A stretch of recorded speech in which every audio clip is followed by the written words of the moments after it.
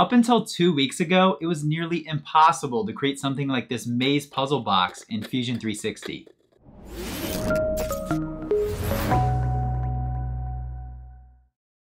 While other creators were sharing their excitement about finally being able to wrap text around a curved surface, I realized the new Emboss feature opens up way more opportunity than that.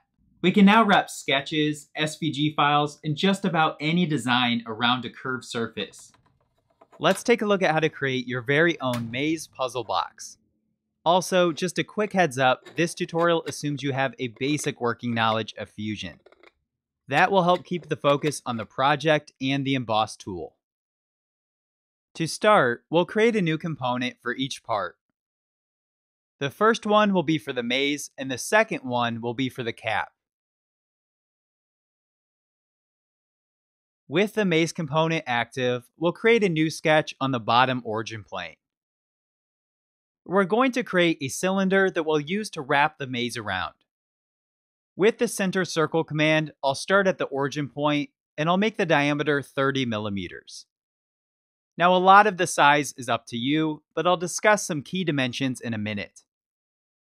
I'm going to extrude the circle at a distance of 70 millimeters.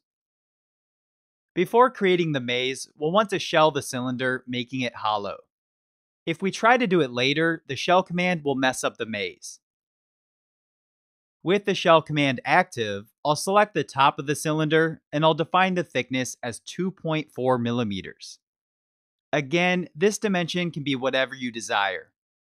I'm using 2.4 millimeters as that's easily divisible by my wall line thickness that I have set in Cura. The last thing that we want to do is create an offset construction plane. This is to ensure our sketch is in front of the surface. We'll select the front XZ origin plane, and all that matters is that it's in front of our cylinder. We'll use this construction plane for the maze sketch. We can then right-click on the plane and create a sketch. With the Emboss command, you'll find that bodies cannot intersect one another. Otherwise, you'll get an error and Fusion won't compute it. To help avoid this, we can create a construction rectangle, which we'll use as a reference. I'll activate the 2-point rectangle. We'll set the height to the same as our cylinder, or in my case, 70 millimeters. For the width, we want this to be the circumference of the cylinder. The great thing about Fusion 360 is that we can type functions within the dimension inputs. If you recall, we defined the diameter as 30 millimeters. For our equation, we can use the radius of 15 millimeters, or half the diameter. Our circumference is 2, times with the asterisk symbol. Then what most don't know is you can use pi by simply typing out the capital letters P and I. We then need to multiply that by our radius of 15. That will give us the circumference of the cylinder. Before clicking to place the rectangle, let's hit the construction option in the sketch palette. We've now defined the max area we can use to sketch. Anything outside this box will not be able to wrap around the cylinder. At this point, we have a choice to make. One option would be to use Fusion 360's native sketch geometry to manually sketch out the entire maze. It's certainly possible, but it's likely going to take a fair amount of time. Instead, I found this online maze generator. Just be sure to read their licensing, as this cannot be used for commercial use unless you purchase a commercial license. A link to this and everything else mentioned in this tutorial can be found on this tutorial's resource page. You'll have to adjust the size based on how large you're making your model, keeping in mind that we can also scale it in Fusion 360. The cool thing about this generator is that we can check the solution option. This lets us hit generate, and we can then preview the maze. You can then continue to generate options until you find a maze that you like. This allows us to choose how hard the puzzle box is to open. Lastly, we have to get this into Fusion 360, so we'll use the SVG option. SVG stands for Scalable Vector Graphic. In short, it's a common graphic file extension, and Fusion 360 can recognize it and turn it into native sketch geometry. The only problem is that we need to thicken the maze lines so they're wide enough to extrude. Now, you could do this by offsetting each line in Fusion 360, but again, that's going to take a fair amount of time. Instead, I opened up the SVG in Adobe Illustrator and simply changed the stroke weight. I then expanded the paths and used the Unite option to join them together. To be clear, you don't need Illustrator. This can be done with Inkscape or really any other graphic program, including several free web-based programs. As always, you can also follow along by downloading my file from the resource page. Back in Fusion 360, we can go to the Insert dropdown and we'll activate the Insert SVG option.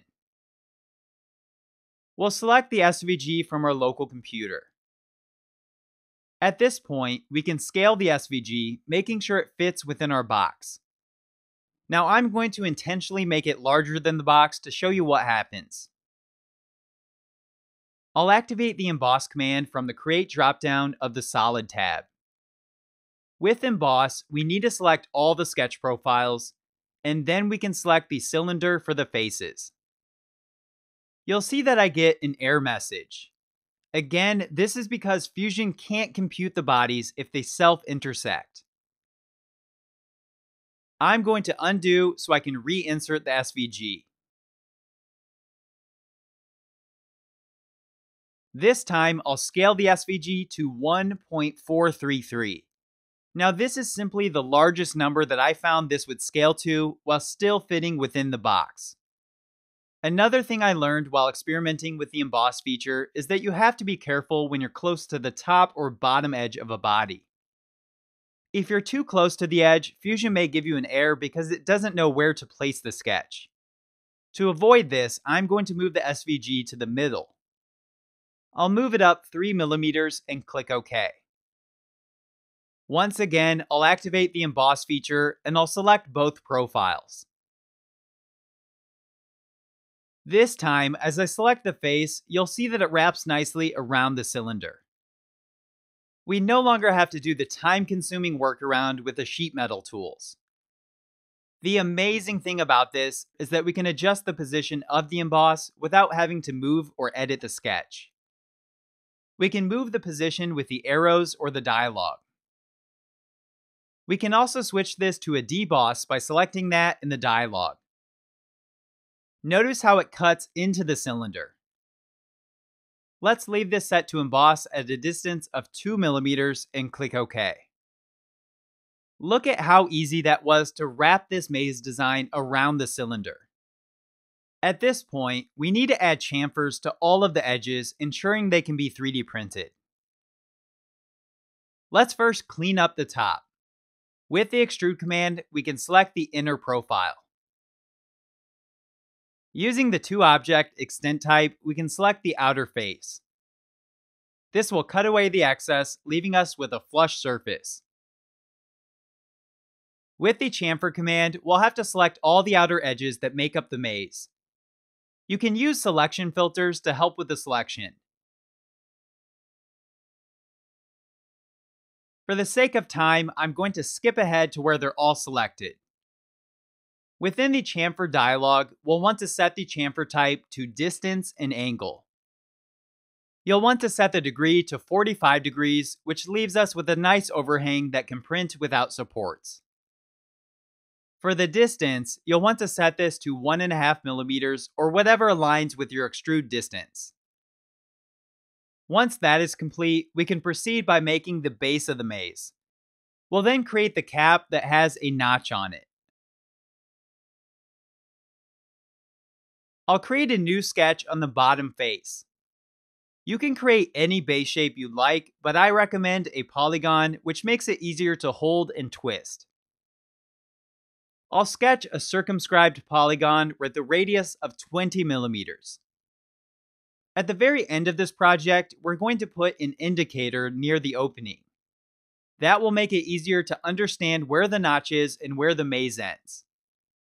To have a surface area for the indicator, we'll want to rotate the polygon. Now we can shift click a vertex and the center point before adding a horizontal constraint. This will ensure that our flat surface area aligns with the cutout. With the solid extrude command, we can extrude this in two directions. This will allow us to go to the bottom surface using the two object extent type.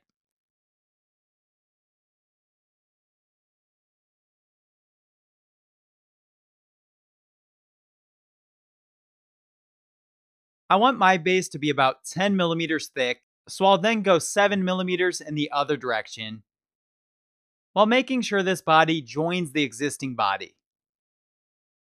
Just be sure to select the inner circle as well as the outer polygon. Once that is complete, we're ready to work on the cap. We'll add fillets at the very end. Let's go ahead and activate the cap component. We need to copy over the base shape so we can use that as the foundation of our cap. Let's use the project command to project the edges of the top face. This leads us to the most critical point. We need to factor in clearance so the cap will fit over the maze portion. The cap should only have the notch at one spot so we cannot offset the existing geometry. Instead, I'll draw a new center circle and I'll place it larger than the projected circle. That will allow us to dimension the distance between the two, which will set as our clearance. I did several test prints and found 0.5 millimeters to be the perfect clearance for this maze box. Of course, you may have to tweak this based on your print settings and your printer's tolerances. We can now extrude this up to the top of the maze component, once again using the two object extend type.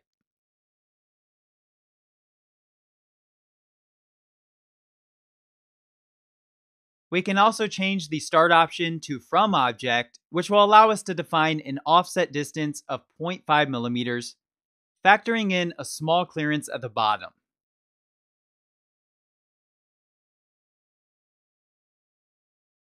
Let's create a new sketch on the top face, and we can extrude both the outer and inner portion, finishing off the top.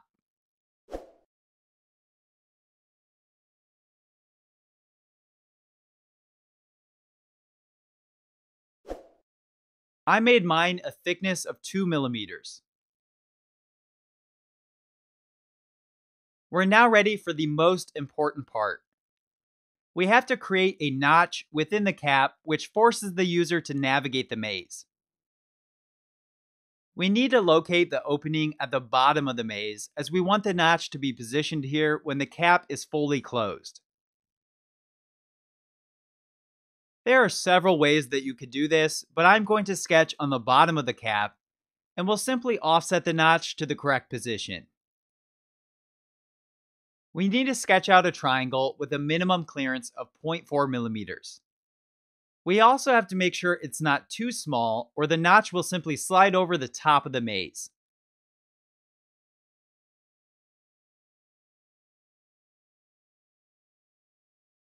I'm going to start with the construction line in the middle, and because I have the auto project feature on in my preferences, you'll see that it projected the curved edge. With the line tool, I'll simply sketch out half of the triangle shape and we can dimension it afterward.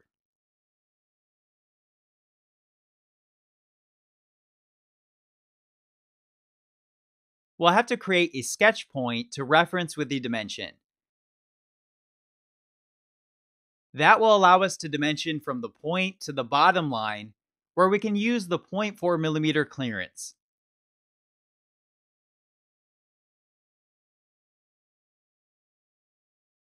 We want the triangle to mimic our chamfered edges, so I'll add a degree dimension of 140 degrees between these two lines. To follow the best practice of fully defining sketches, I'll add the remaining dimensions. Now the bottom line will be 0.5 millimeters, the angled line will be 4 millimeters, and the top line can be whatever it defaults to. We can then mirror this over to the other side using the sketch mirror command. Hiding the maze component will allow us to select these two profiles with the extrude command. The position is really important, so we'll need to look at the maze. For now, let's extrude this to a distance of 5 millimeters and click OK.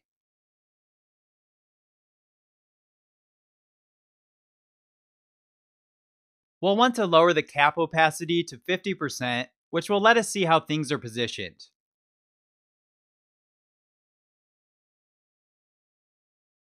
I want the notch to line up with the first maze area and to be away from the edge a bit, so I'll edit the extrude. We can then change the start type and set the offset to -2.5 millimeters. Now you may have to adjust this according to your maze pattern. Once that is complete, we can hide the maze component.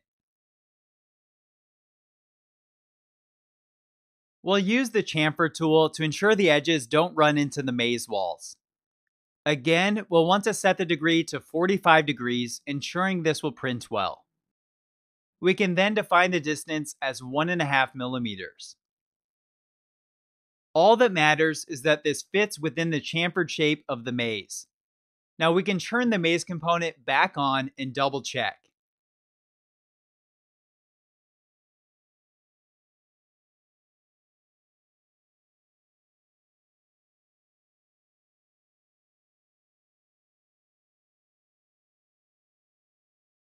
Since that looks good, I'll turn the opacity back to 100%.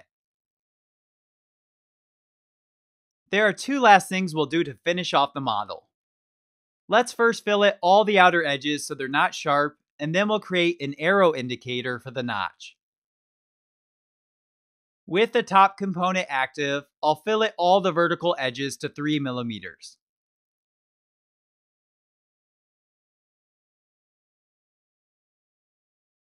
We can then add a new selection and select all the top and bottom edges. Using the faces will help us select everything quicker. For these edges, I'll add a fillet of 1 millimeter, ensuring they're not sharp. Now you may have to hide the components to select areas where the two parts come together. We want to avoid selecting any of the maze or inner workings.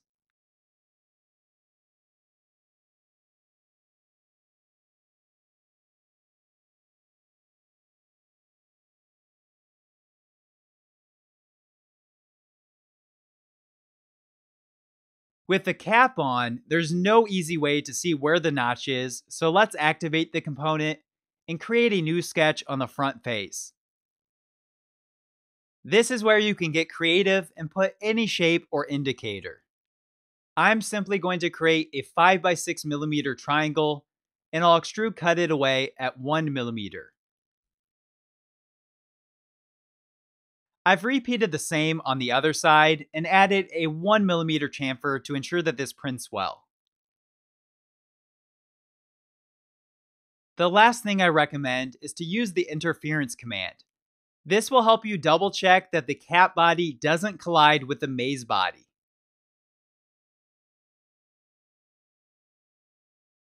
If that's clear, then you're ready to print them out.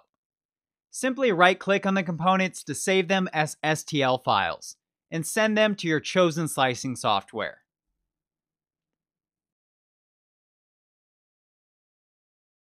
Thanks for making it to the end of this tutorial. I want to give a quick shout out to all the new patrons and supporters who have joined in the last 2 weeks. If you've learned anything with my tutorials, then consider supporting me on Patreon or buy me a coffee, as it helps me get things like this camera and other stuff to make the tutorials even better. Last but not least, subscribe if you haven't already, and then watch some more tutorials on 3D printable projects.